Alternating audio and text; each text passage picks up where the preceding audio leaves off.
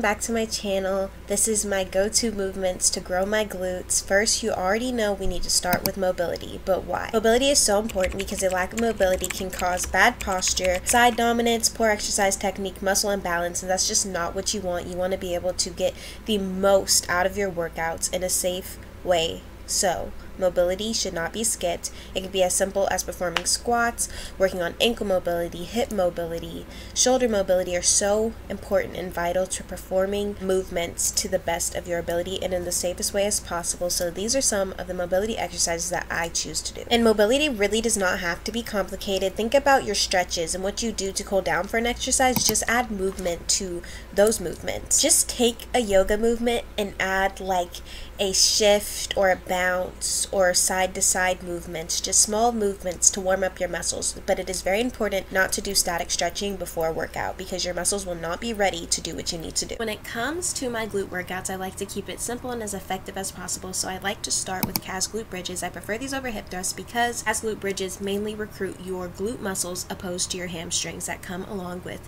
hitting a hip thrust. Kas Glute Bridges allow your muscles to have constant tension on your glutes. The difference between a glute bridge opposed to a hip thrust is when you are performing a glute bridge, you go halfway down and all the way up, halfway down and all the way up. You are not performing full range, which allows you to keep constant tension in the glutes, which is what we want for muscle growth. The second workout that I do is a single leg RDL. Now RDLs are very tricky, but once you get the form down, they are very optimal for glute growth. They allow your glute to be lengthened. So when it comes to an RDL, first and foremost, a slight bend in the knee. You want to bend in the knee to target your glutes. You also want to go down slow and controlled.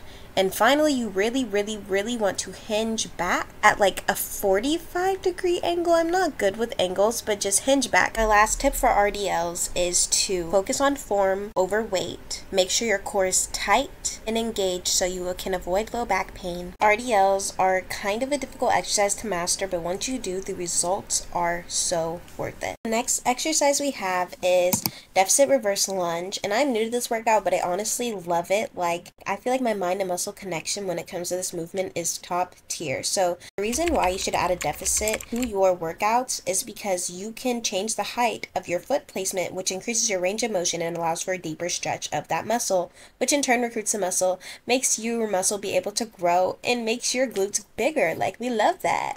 The form cue that really helped me was to tap my knee to the ground and hinge back as well.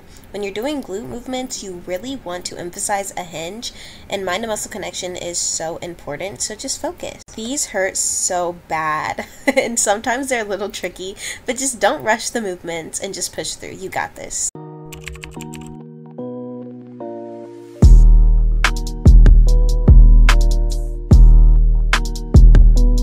I also want to note, when it comes to loading weight, you want to load a challenging weight that literally makes your face look like how mine looks right now. You kind of want to be struggling by your last rep. If your last rep is a breeze and your goal is muscle hypertrophy, you are not doing enough. So you need to go up, but only go up if your form is good, because you don't want to get injured, babe.